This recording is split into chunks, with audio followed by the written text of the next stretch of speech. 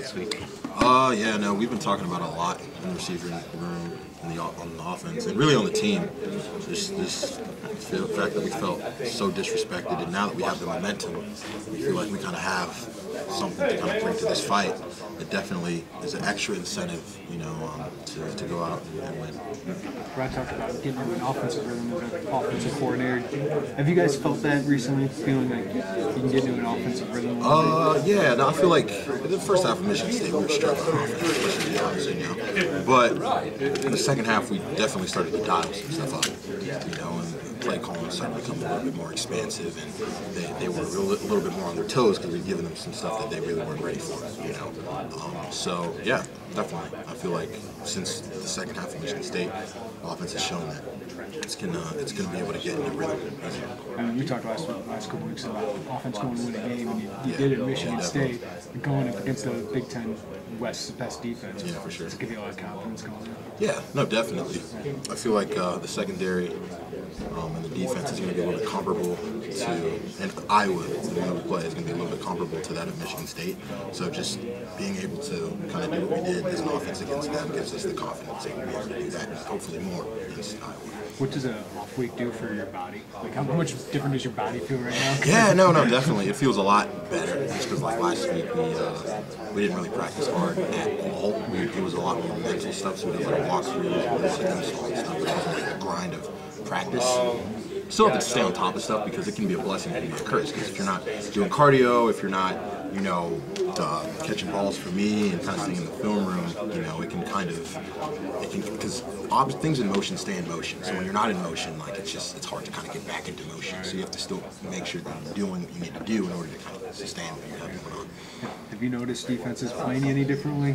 I know Michigan State left you 1-on-1 a little bit, but do you expect that moving forward? I don't know, man. And I don't even personally. I really try not to think about that. If anything, that might be something that Rod should probably think about, just to put like me and other people in positions to be successful, so our offense can kind of get into the groove like we're trying to. But yeah, no, shoot. I expect them to at least. I don't know. We'll see. So, Thanks, Josh, I know. Once again, you kind of used to being in that position, right? But you've shown you can handle it on your own. Yeah.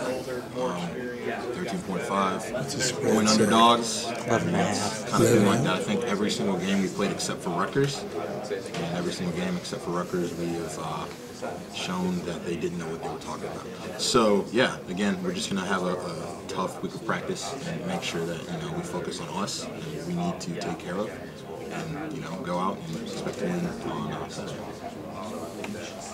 Josh, I know bye weeks can come at a good or a bad time. How was this one for you guys? I think it was good. I think it was much needed, especially just because after becoming bowl eligible for the first time in such a long time, and then having kind of like that week to really just kind of celebrate it. You know what I mean? Really take it in and really embrace it. Like we're a bowl team now. It's kind of like a new identity that we have settling into that, and then now gears are switched and we're ready to take care of Iowa this week. What's that mean to you, having this team bowl eligible? You coming in, and all of a sudden now they're bowl eligible, feeling like you're, you are a big part of what's happened here with the transition, with the other players as well. But just knowing that this team, despite the issues that they've had not being to a bowl in 5 years, all of a sudden now being bowl eligible, what pride can you take in that? I think that's huge. I think it's huge. The fact that we were able to kind of defy the odds. And he just asked me a question. We're just talking about us being underdogs. We've been underdogs basically, say 5 of the last 6 games that we've played. So just defying the odds and overcoming kind of all the obstacles that we've had to overcome in order to give this team a new identity. Thanks, Josh.